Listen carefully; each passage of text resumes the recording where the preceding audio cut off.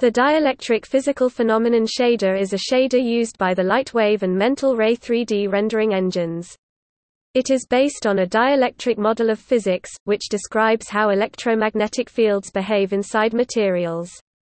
The dielectric shader is able to realistically render the behavior of light rays passing through materials with differing refractive indices, as well as attenuation of the ray as it passes through a material.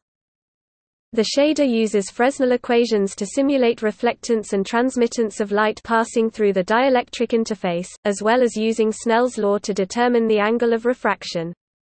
In addition, Beer's law is used to determine absorption of rays passing through dielectric materials.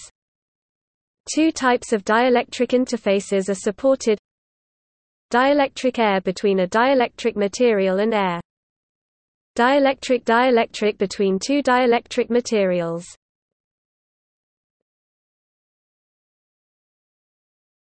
Topic Gallery.